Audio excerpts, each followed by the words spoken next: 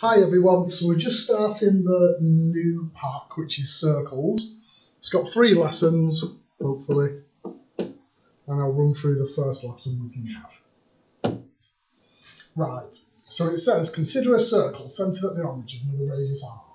So if I've got a co-op point here, which is x, y, I can make a little right-angled triangle. It's x across, and it's y up, and it's got a radius r. If I use Pythagoras, then x squared plus y squared is r squared. So that's for the triangle there. So I've just used Pythagoras.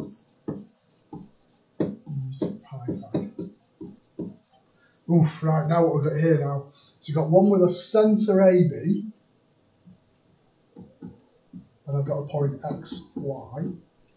I might draw this a little bit separate now. So that's AB, that's xy. Its width will be x minus a.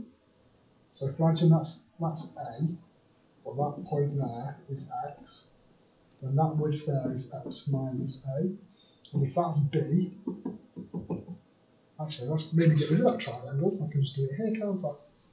That'll make it a little bit nicer. And that's y. Then that'd be y minus b. So same idea. X minus a, that's the length going across, all squared. Y minus b, that's the length going up, all squared, is equal to r squared. So I've just used Pythagoras again. There. So that's where your equations of circles come from, because it's mapping a circle going round. There. So it says the equation of a circle centred at minus 3, 2. So if you look, that was centred at a comma b. There's a sign change on the bit inside. So if it's centred at minus 3, 2, it'll be x. It's minus a minus 3, all squared. So that's x plus 3 squared. Then y minus a 2 all squared. Y minus 2 all squared is equal to 4 squared. So I don't even have to bother with a minus. I just need to remember to change the sign.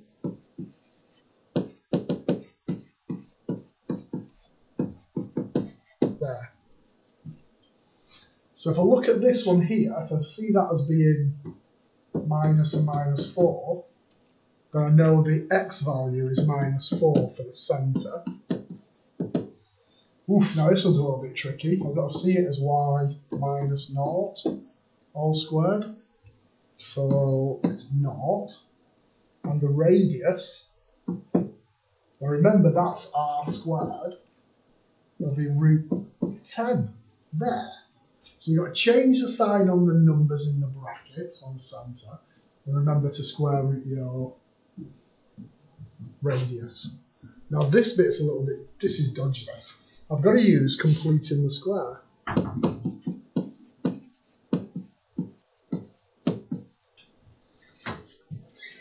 Is there a black wall here? Just hang on a second, let me pause my recording. I'm still talking to the board when somebody comes in. What wouldn't make them think that I was actually recording? Never mind, he's got his black water bottle, it's all good. Right, so I'm going to do completing the square, but I'm going to do it twice. So I've got an x squared minus 4x that I'm going to do the squared on. I've got a y squared plus 2y that I'm going to do completing the squared on. And then I've just got a minus 4 at the end, which I'll move eventually. Right, so the x squared plus 4x, or x squared minus 4x, will be x minus 2 all squared minus 4. The y squared plus 2y will be y plus 1 squared minus 1. And that minus 4 is 0. So I've got x minus 2 squared, y plus 1 squared. I've got minus 4, minus 4, minus 1. There. So I've got, I'll take the 9 over. I've got that equation. So I've done completing the squared on the x's, done completing the squared on the y's, and then just tidied up by moving the numbers together. So that tells me then, because remember, you change the sign on the centre, so that's 2 minus 1, and I square root my radius, which is 3. There. So that's that example done. That's quite a few examples, isn't it? Shall I do another one? Why not?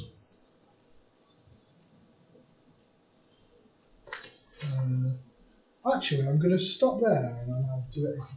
I'll start another